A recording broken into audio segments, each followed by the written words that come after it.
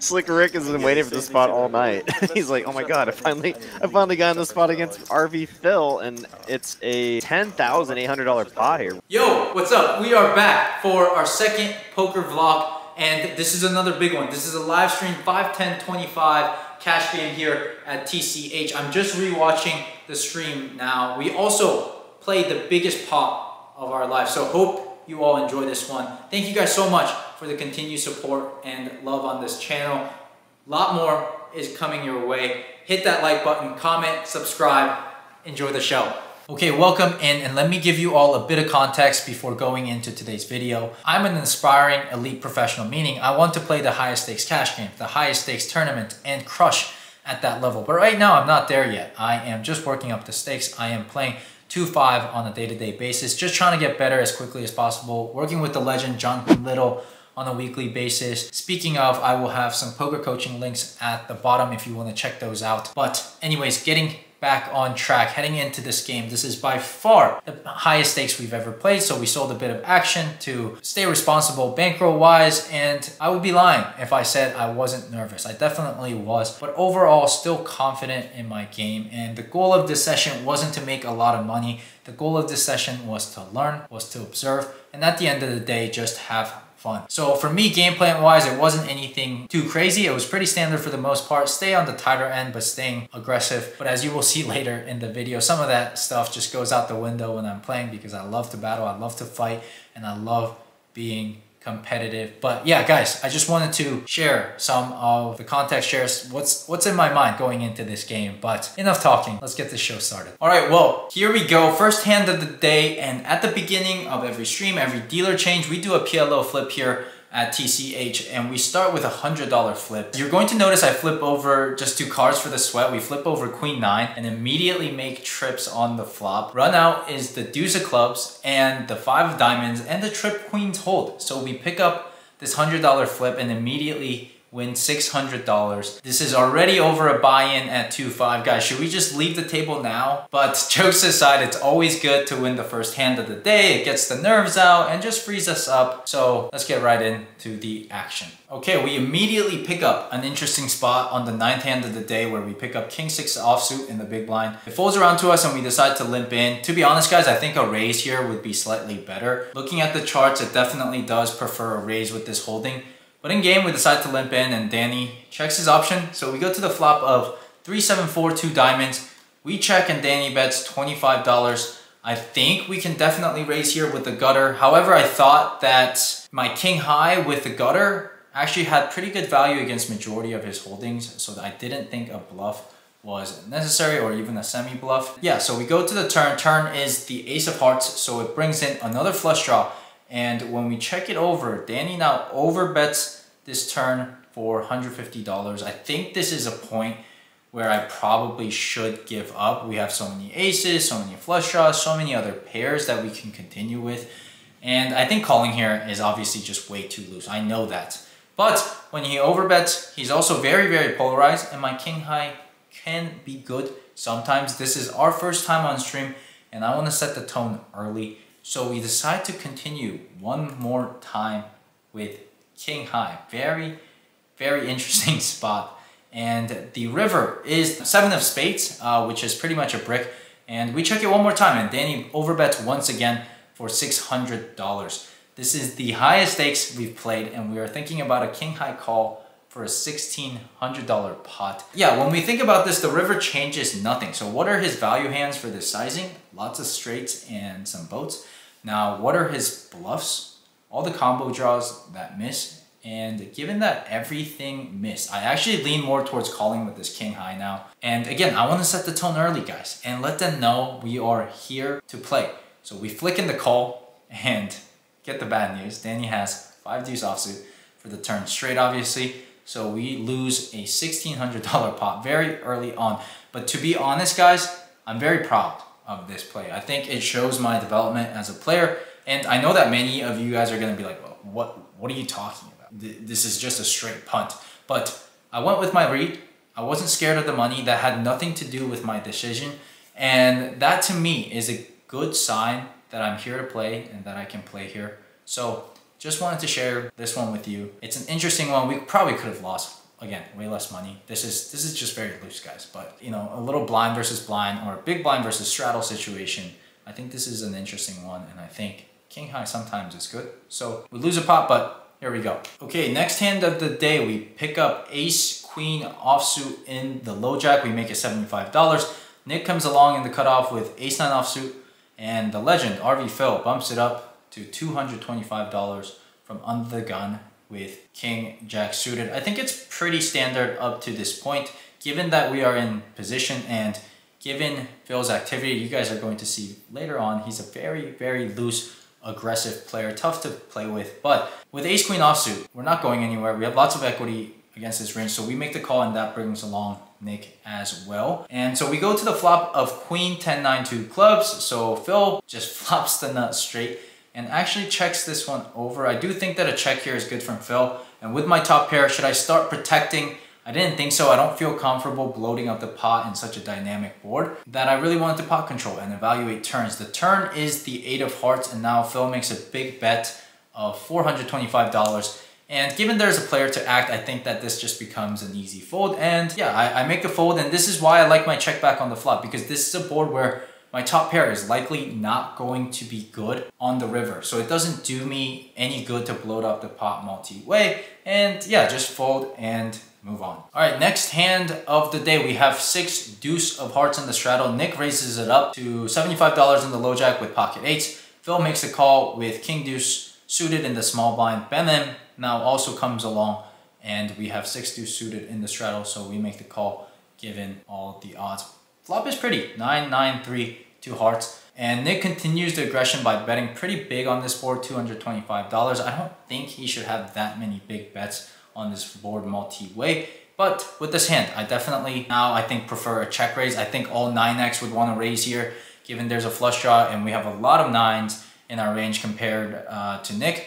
So yeah, I want to raise. And we really don't have any other good bluffs other than ones that we're basically holding. So not sure what I was really thinking, but we call out of position, which I don't really like. You know, on brick turns, what are we gonna do? Check fold river or check fold turn? So I'd much rather put the pressure on, increase our fold equity, and we have way more 9x again in our range. So we just check raise, but we call and get help immediately with the 7 of hearts and turning a flush. Yeah, we just now decide to take the betting lead and bet out small for $250, and Nick makes the call. River is pretty much a brick, jack of spades, and we make another small bet of $425, especially, you know, essentially a third pot bet.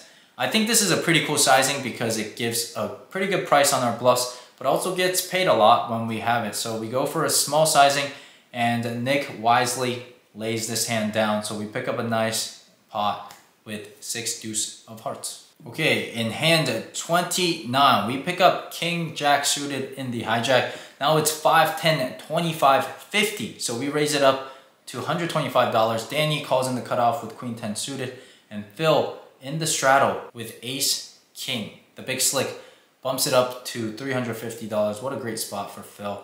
And coming more from a tournament background, I thought that this would be pretty much a snap call. But when we really look at the charts, it does not like king jack suited. And that's because we are dominated here a lot. Like this exact situation, it actually prefers lower suited connectors than a hand like this. So I thought that was interesting to look at. But in game, I call, and Danny also comes along. And flop is not great. King, 4, 3, 2 spades. So I think it's a good hand, but it's actually not. And again, this is the problem of flatting hands like this. We are just dominated so much. So everyone gets a piece on this board, and Phil continues with a slightly lower than half pot bet of $425. I do like this bet. I think it puts a lot of pressure on ace high holdings and pocket pairs, and it's just a board that he will continue a lot on. Given we have a king, we are not going anywhere, and Danny is also going to call in position with his flush draw. Now the turn is the queen of diamonds, so now we pick up a flush draw to go along with our pair, so a very, very good hand. And Phil actually checks this over. I am not sure why. I think he may be worried about king queen offsuit or king queen suited, which I think I can easily have, some possible pocket queens.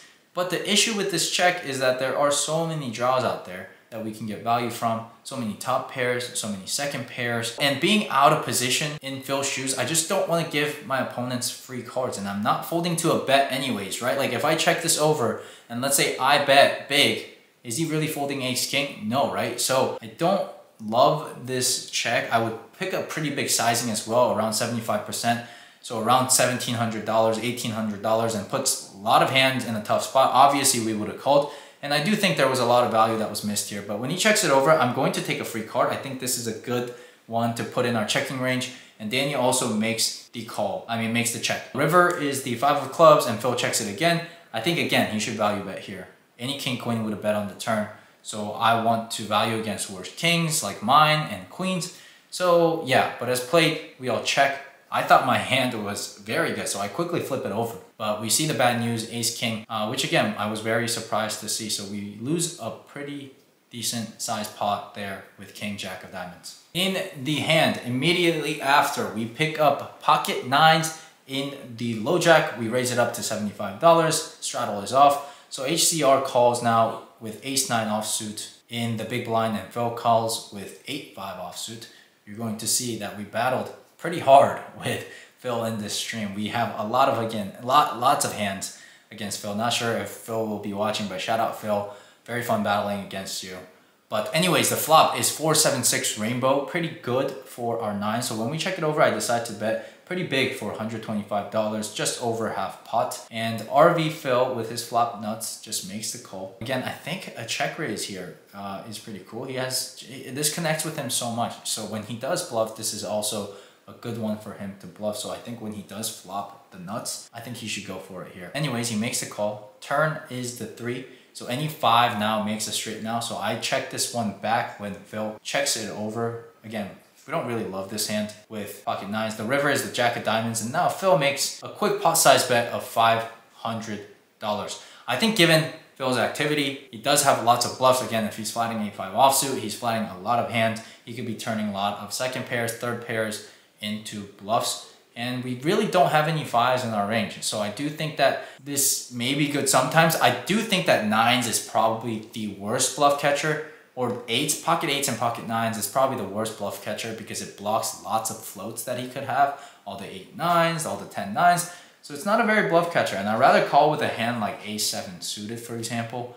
And I didn't think that much about it in game. I just thought that he has lots of bluffs. So we flick in the call once again and we are shown the bad news. And overall, about an hour into the session, we are seeing that people aren't really bluffing us, and I'm calling things down a bit too light. So can we make the adjustment? We lose another big hand with pocket 9s, but let's keep moving forward. Okay, about an hour and a half into the stream, we are playing our first nit game. For those that don't know the nit game, everyone in the table has a nit button. You get rid of the nit button by winning a hand and showing that to the entire table. The last person to get rid of this button owes the table $100 plus the dealer. So there is $900 at stake here. It's actually a very, very big nit game. So it's going to really, really widen up people's ranges and provide lots of action. And the first hand does exactly that. We have the beautiful ace-4 of hearts in the hijack. We raise it up to $75.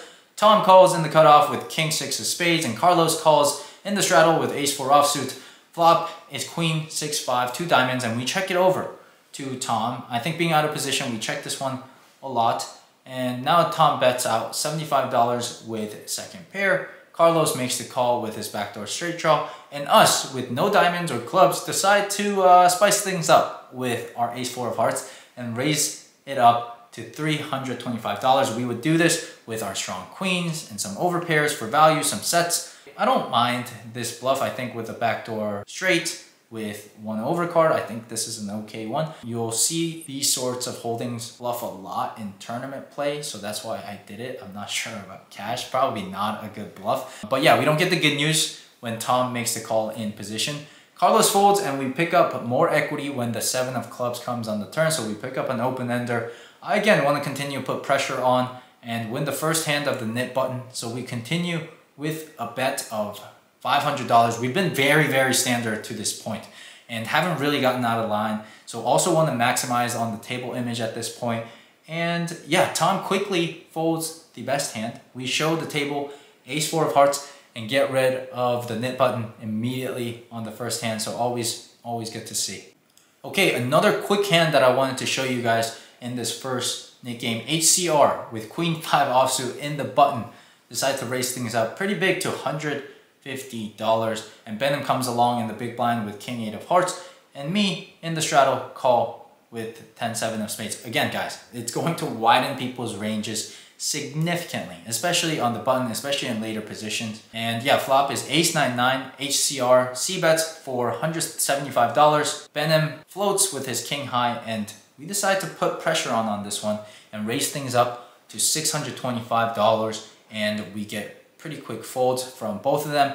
And the reason why I'm showing you guys this is because I'm really happy that I chose this spot to bluff. And I think it shows that I'm paying attention. Oftentimes, I think people miss good spots to pick up because they're just lazy, talking, whatever. And for me, I think it's very important to pick up every easy pot that I can. And that's really important. And I thought this was a very good opportunity to do that. So it's good to see my reads are on point and good to see that I'm not scared to make these aggressive plays. So yeah. Just wanted to show you guys this one.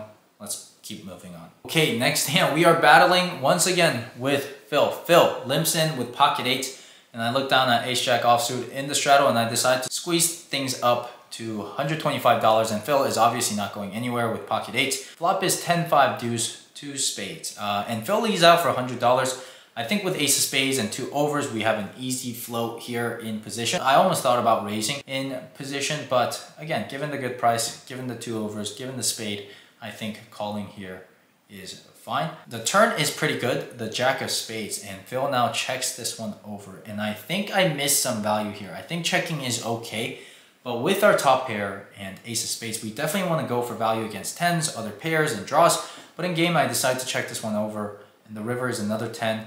It's not very good for our pair of jacks. Phil does have a lot of 10s when he leads, but when Phil checks it over, I have to now go for value, and we pick a sizing of just about half pot, $225. Phil quickly looks us up, and we pick up another small pot with ace-jack. Always good to see, always good to pick up these medium-sized pots to bump our stack up a bit. Okay, in the hand, right after, Nick raises under the gun +2 to $100. JD calls with pocket 4s in the low jack, and we pick up king queen of clubs in the big blind, and we squeeze pretty big to $500 being out of position. I do think this is slightly on the larger end. I do typically go 4x out of position and add in another bet for every caller, so I think $500 is okay. But yeah, we squeeze pretty big, and unfortunately we don't get folds. Nick makes the call and JD makes the call. So we are going pretty big. We're going over $1,500 in the pot out of position.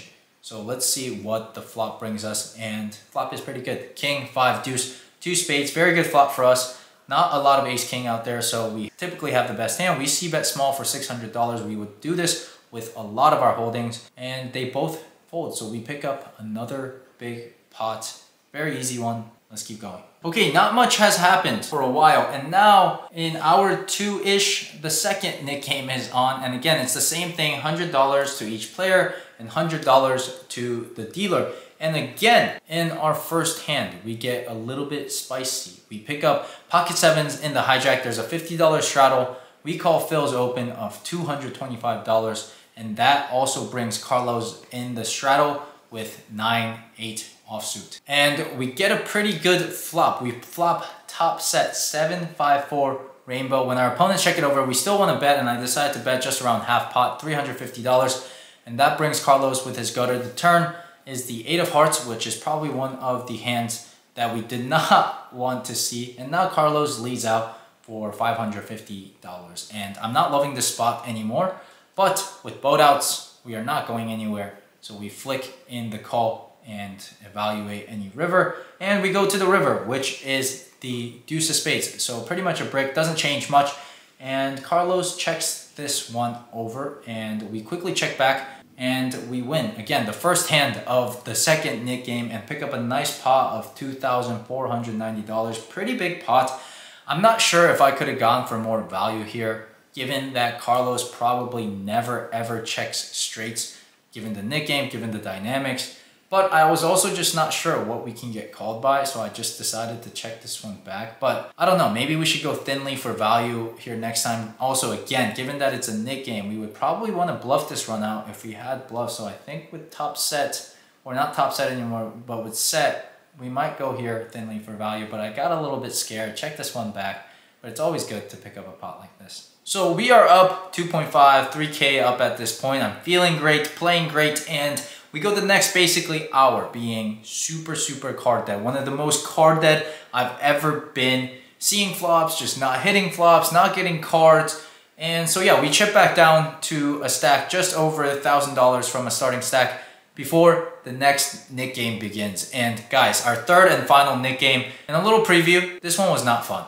Not fun. After about 30 minutes of being super card dead, it's up to me and Danny with the last knit button. And there's again $900 to play for. I'm not going to commentate too much. I'm just going to show you what happened.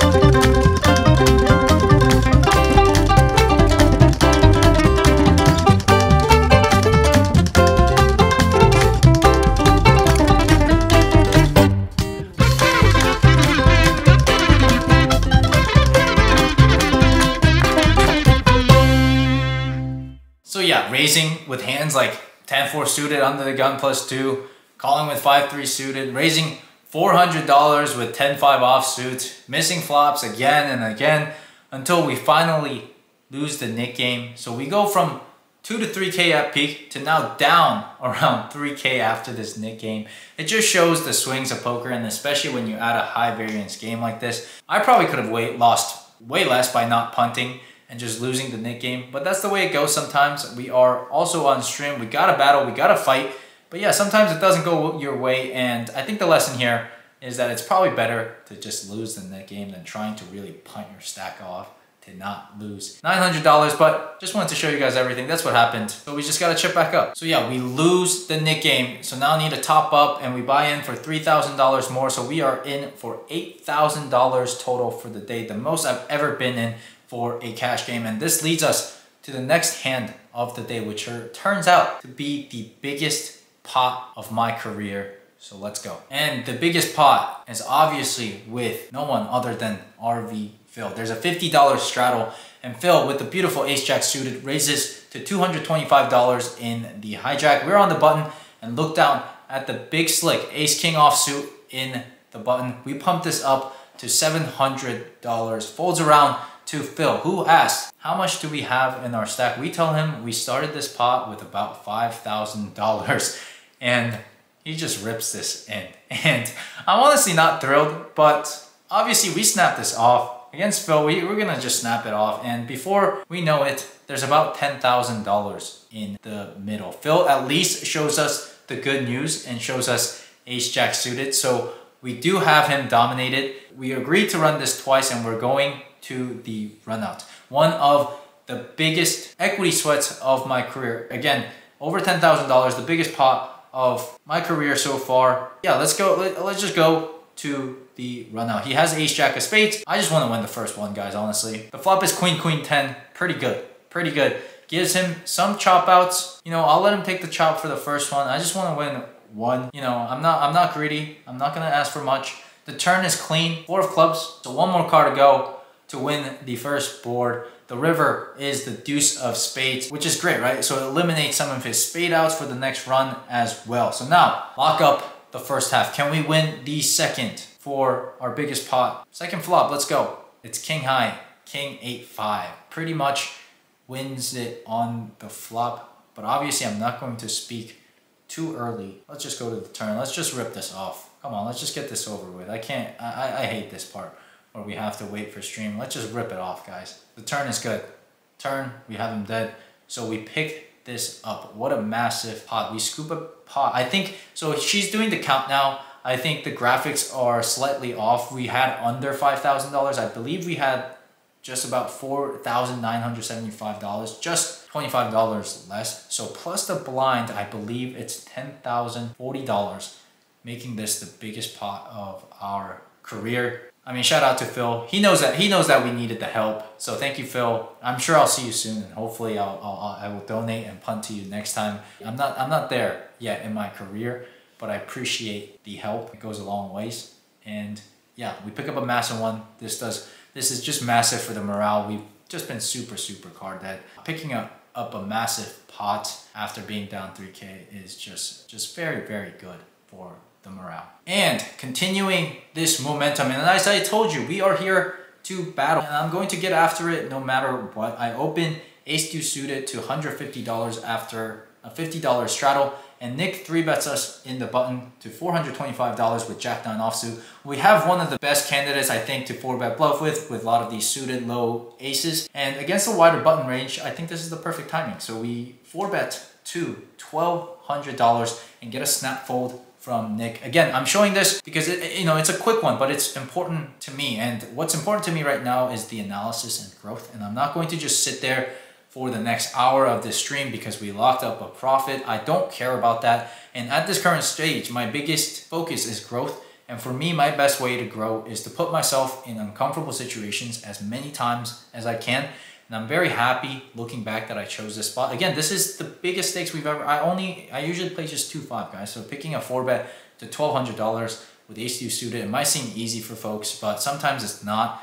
And whether this worked or not, this is the mindset that I need to continue to have, in my opinion, to get better as quickly as possible. And we are getting after it once again in the hand right after. When Benham opens to $75 under the gun +1 with his pocket jacks. With queen jack suited, I think we can flat or 3-bet, and I decide to go again for the more aggressive option now and 3-bet to $225. This brings a call from Phil with his ace-9 offsuit, I believe, in the straddle, and Benham calls as well. So now, flop is ace-10-3, pretty good board for us, and we have a pretty good hand to start semi-bluffing with.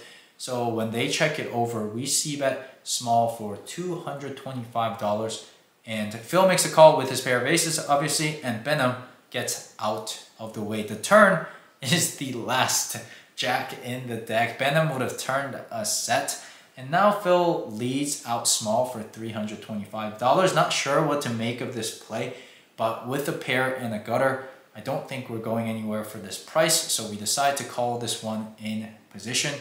And the river is pretty nice. It's the king of spades, so we get there for the Broadway straight. Benham made a good fold. He would have lost a lot of money hitting that jack.